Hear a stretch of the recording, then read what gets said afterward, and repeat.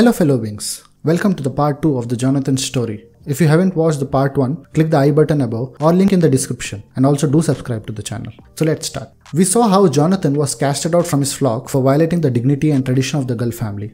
At present, he is far off the hill all alone and he was sad. Not because he was casted out from his community, but because they refused to believe that even seagulls can achieve the glory of high flights. He, however, took this as an opportunity to learn more each day. He learned to control his high-speed dive, and unlike other seagulls at the shore, still struggling and fighting near boats among each other for every bite, Jonathan learned the art of catching a fish through his beak while it swam 10 feet below water and fly back high. One evening, while he was flying and practicing, there appeared two girls whose flying skills matched exactly like that of Jonathan's, and they appeared as bright as starlight. Jonathan turned towards them and questioned, "Who are you?" They replied, "We are your brothers, Jonathan. We have come here to take you to higher home. You have learned whatever you wanted. Your one school is finished and you'll be promoted to next one. Come with us." Jonathan followed them to the next world, what they called as heaven. As Jonathan arrived here, he saw that all girls here are far different from what he saw on earth. Every girl here thinks like he thinks. All knew how to do high flights, and their only motto is to learn more with every passing day. Here Jonathan met Sullivan. He later became his coach, with whom he practiced and learned all the flying techniques a seagull could ever imagine. One evening, as all other seagulls were away, Jonathan saw Xiang, the eldermost seagull, who, as was said, will soon move to another world. Jonathan, with all the courage, went to him and asked, "Xiang, is this really heaven?" Xiang smiled and replied, "There is no such place, my son." And he added, "You are fast, Jonathan. You will begin to touch heaven the moment you touch perfect speed. And perfection is about being there in the moment." Saying this, Xiang vanished and in a moment appeared 50 feet away. Jonathan was shocked. He shouted, "How did you do that? What does it feel like to do that? Please teach me." Xiang agreed and said, "The trick, Jonathan, is to stop seeing yourself trapped in a limited body. Understand that you have unlimited potential." After lots of practice and concentration, Jonathan finally achieved the mastery. Now he can travel from one place to another in a moment. A month later, Xiang said that it is time for him to go from this world. And before vanishing, his last words to Jonathan were, "Keep working on love, Jonathan," and he disappeared.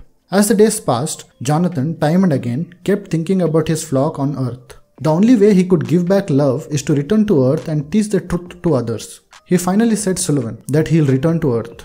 Sullivan said, "Why?" He replied, "Maybe there is someone like me who is practicing daily and want to realize his true potential." Saying this, he bid goodbye and left. When Jonathan returned to earth, he saw exactly what he had predicted. A seagull named Fletcher was practicing the same way as once Jonathan did. Jonathan went to him and asked, "Do you want to learn your true potential and the art of flying?" Fletcher in excitement said yes, and then he became a student.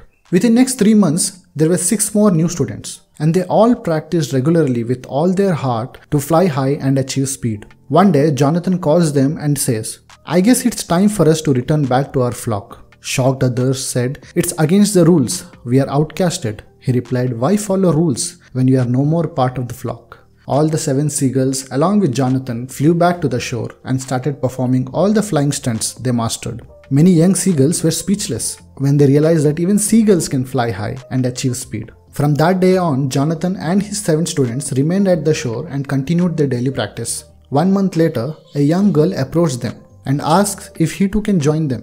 Then one more comes and says even he wants to fly high. And similarly, within no time, there were thousands standing in front of them wanting to learn to fly. And as time passed, Jonathan changed the entire scene of the gull community.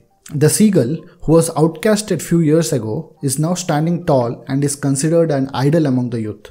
A few days later, Jonathan called Fletcher to him and said, "I guess my work is complete here, and from now on, you will lead all of them." Fletcher shocked and asked, "Where are you going?"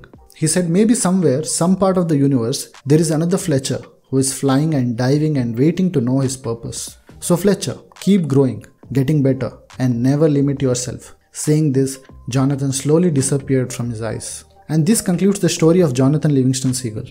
There is a lot to learn from the story, but I'll list down my personal 3. Number 1. Never give up. We saw Jonathan fall so many times, but every time he got up and never gave up. Number 2. Break the rules. It's not mandatory to always follow the rules. Sometimes you need to go beyond them to understand what you can achieve and what not. Number 3. Spread knowledge. Jonathan could have stayed back in heaven, but he returned back for his society to show and teach them the truth. And this finished part 2 of the video. Hope you enjoyed the story. Do like and share and subscribe to Bookclimber for more such videos. Bye bye.